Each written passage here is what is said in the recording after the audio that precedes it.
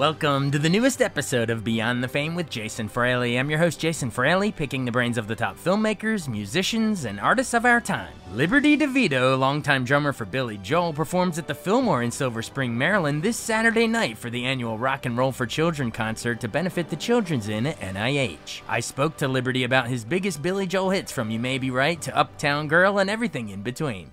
Hey, Liberty DeVitto, thanks so much for joining us on WTOP in DC. My pleasure.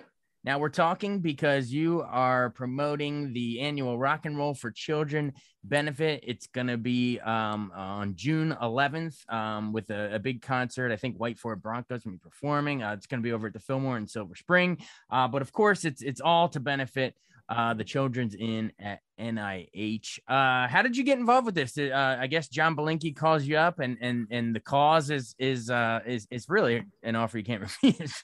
Well, I met John at a rock and roll fantasy camp a bunch of years back. And I did the first one for John and did a couple of them after that. I mean, it's been running since 2004, so it's been around for a while. And so, yeah, I love doing it. I'm also involved in a thing up here in New York called Little Kids Rock, giving instruments into schools where the music curriculum has been taken out. So I believe in children. I have a 5-year-old. I have older daughters too, and I love kids. And I believe in the healing of music, you know? Yeah. Are you able to speak on the Children's Inn at all at NIH, the work they do? I know it's a place where, I guess that they can stay and families can stay while they're getting treatments, but are you able to speak on that at all? Yeah, well, I've never been to it, the National Institute of Health. I didn't realize what NIH. I kept seeing NIH for a while there, and I thought, "What is NIH?" I looked it up. It's been in the news a lot lately. Yeah, and they keep saying NIH. Yeah, NIH. National Institution of Health. So it's a great thing. I mean, it's kind of like, I guess, Ronald McDonald House, but without the clown. Right. So, it's pretty cool. Families get to stay with the children. And the kids get to be kids instead of patients. Nice. And I know every year they get some big artists to come in, and we interview them every year. I think we've talked to Ricky Byrd, Little Steven, Van Sant, yourself now. They always round up a collection of different people that have played in all sorts of different famous bands. Will you actually be coming in and performing? Yes, I'm coming in. Ricky Byrd's going to be there. And a bunch of other friends of ours, we'll be playing along with the White Bronco. It's funny, the White Bronco. I had a Bronco in 1974. And now Bronco has been re-released by Ford again. And every time I saw featuring White Bronco, I thought, he's going to have a raffle for a White Bronco. I want one. Well, it's a cover band, a 90s cover band. And obviously the name, of course, is about the biggest, news story of the 90s, that O.J. Simpson White Ford Bronco. So that's there you go. That's the 90s. Right. There's the connection. But it's gonna be a great night of 90s tunes. But is it all going to be 90s tunes, or is it going to be all kinds of music? I'm sure. Well, a lot of the stuff that we do, I guess You May Be Right came out in the 80s. I know I'm playing You May Be Right with the band. Ricky's going to do I Love Rock and Roll. Yeah. So definitely some 80s stuff too. Yeah. So it's going to jump around. Awesome.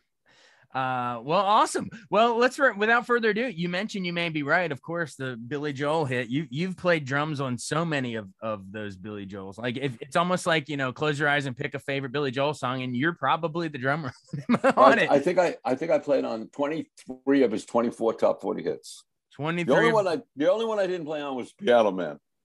That was before me.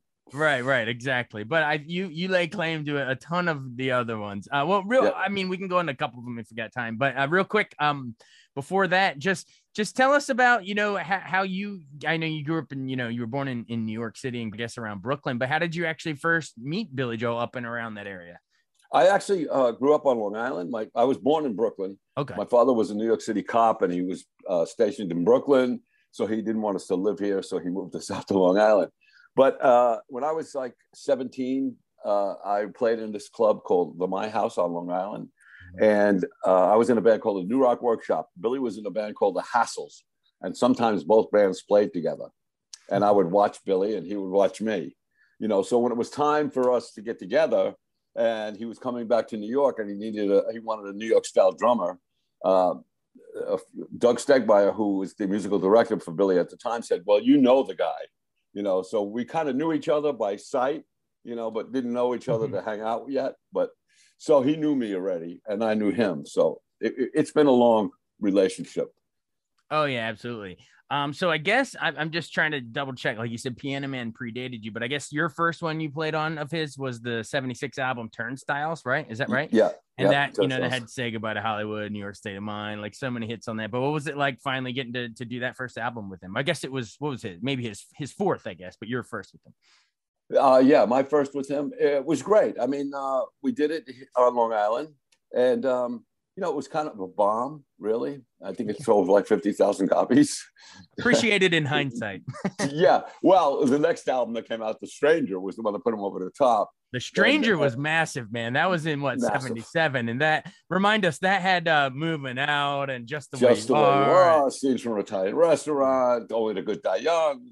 She's Always a Woman to me. Yeah, man. Yeah. Wow. Come on. That is an all-timer album. All right. Well, then speak to that one, I guess. That's probably more important to talk about. Well, the Turnstiles had great songs on it. The only missing element during that album was the producer, Phil Ramone.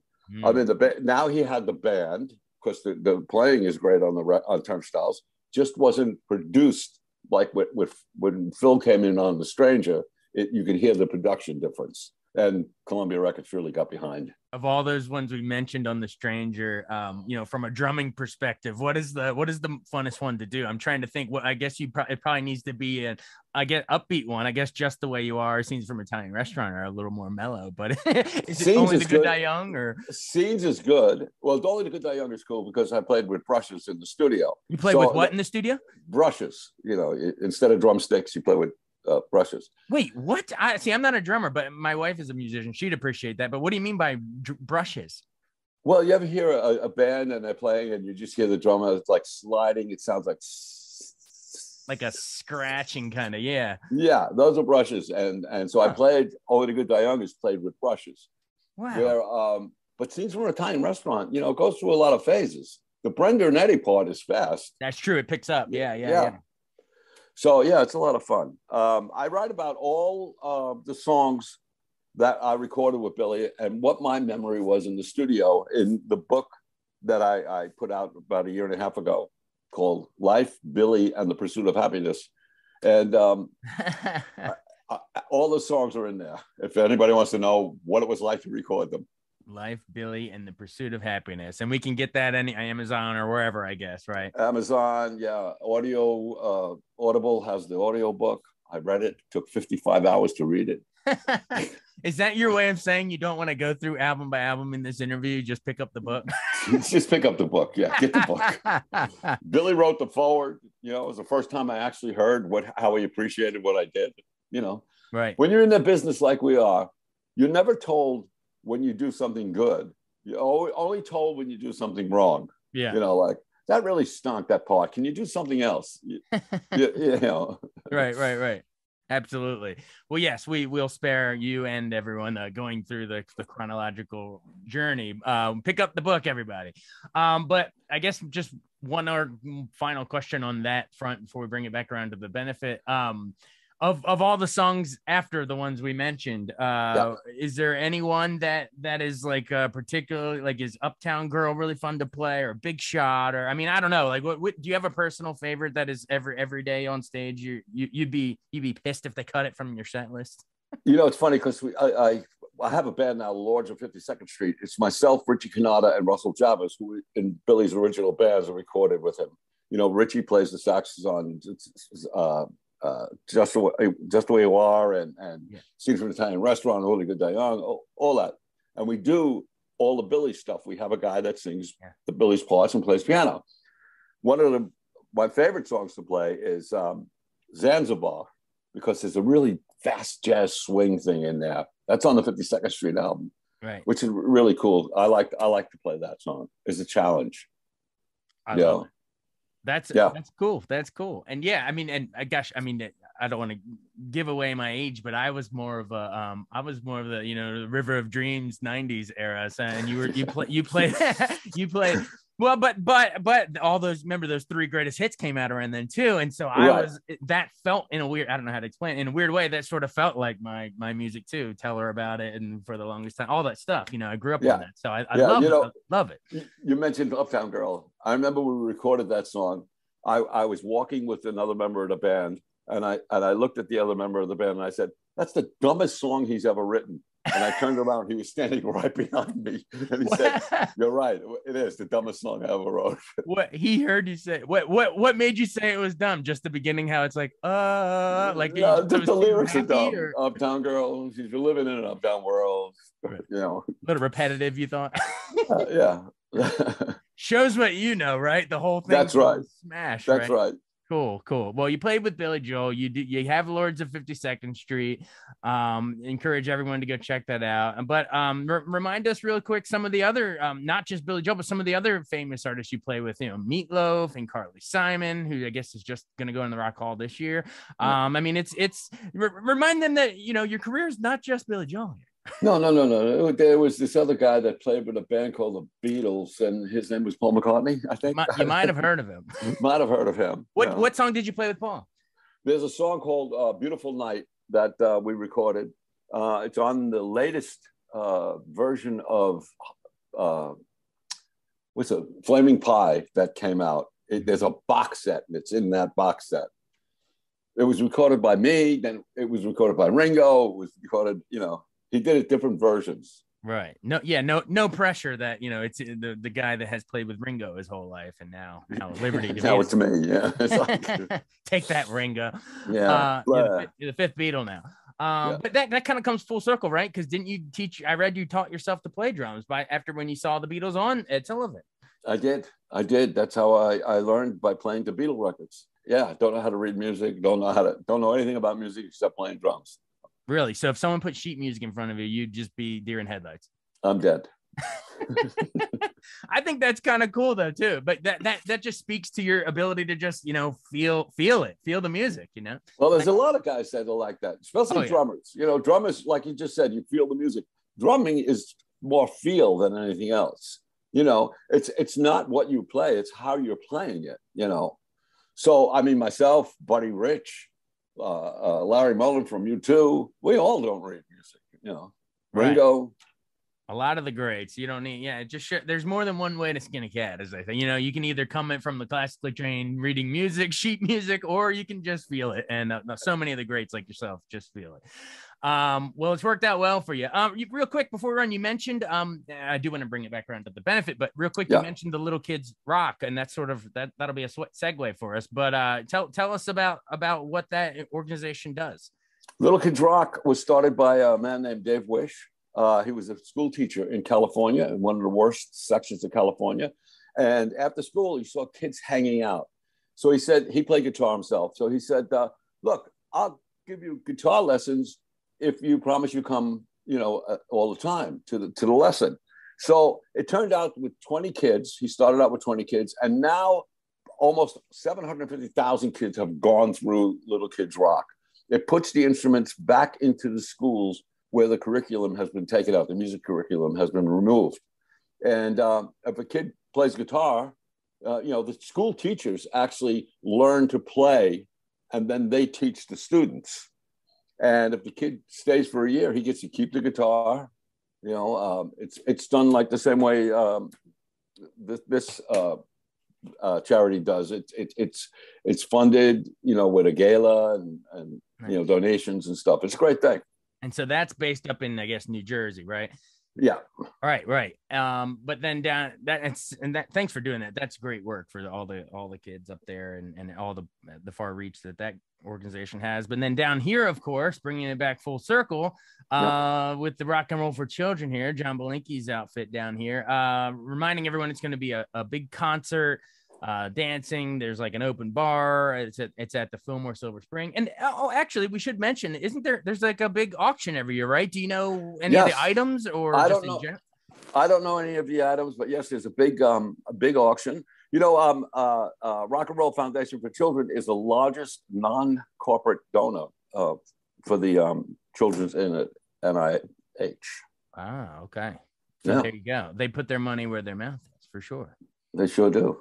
Well, I just so we have it for the sake of the interview, I've just pulled up some of the auction items. We have a autographed guitar by Cream, by Prince, Tom Petty, Guns N' Roses. There's some Bob Dylan, Aretha Franklin, BB King, all sorts of stuff. Cyndi Lauper. Head on over to the website. It's rockandrollforchildren.org if you want to see all the different items that are up for auction.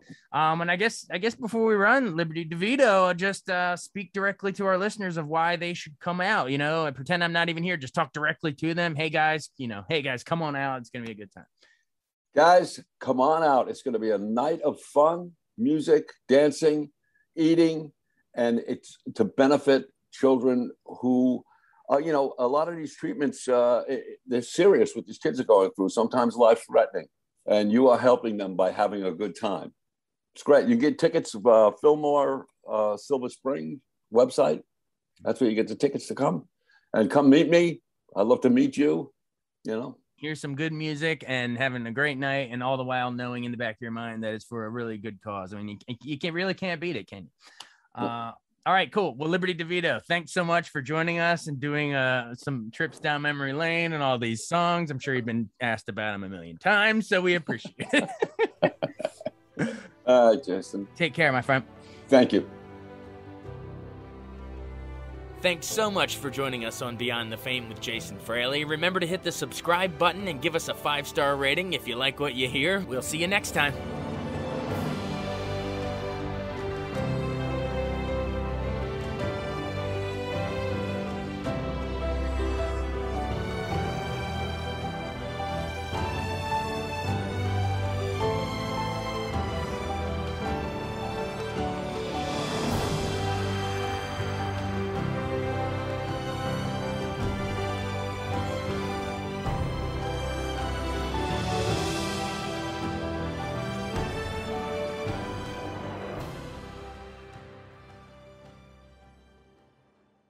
I wanted to take a second to tell you about an app I really enjoy. Living in the DC area is great, and Podcast DC gathers all of the local shows that I like all in one local app. Health, sports, local news, politics, and so much more. Podcast DC is the new local app with hundreds of DC area podcasts to choose from. I can earn exciting rewards just for listening and share the podcasts I love instantly. Available in the App Store or in Google Play. Listen local with Podcast DC.